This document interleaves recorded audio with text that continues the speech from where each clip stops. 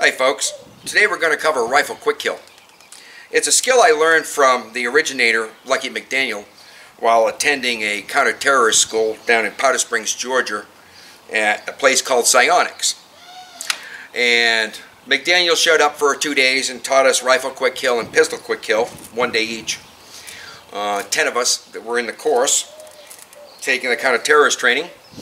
And I get students to hit pieces of straw, blades of grass, BBs, dimes off the ground within 3 to 5 minutes using this skill. Again, no front sight, so we can't line up the sights. We're not even going to attempt to try that. And let's see what rifle quick kill is capable of below line of sight.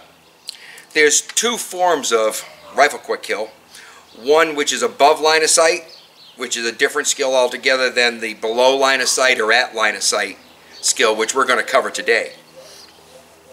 Now, once you have the principle down to the line of sight, below line of sight skill, which we're going to demonstrate, students will take a .22 rifle using the same skill at 60 feet and snap shoot ping pong balls and golf balls off the shooting bank. So this skill translates to real-world self-defense with a rifle. The minute it comes up to your shoulder, you fire. There's a reference point from the end of the muzzle, like there is in quick kill pistol. And once that reference point is determined for that particular shooter, it's as repeatable as using sights. We'll have students with sights on their guns try and hit these blades of grass and small pebbles on the ground, and they can't hit them.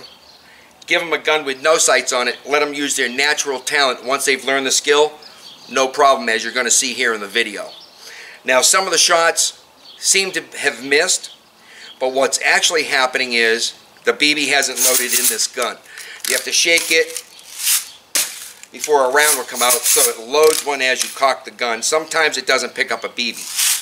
So if you hear the gun go off and you don't see anything move, it's very likely that it didn't load a BB on that shot. So without further ado, let's get to it and show what people can do with a little bit of training on rifle quick kill.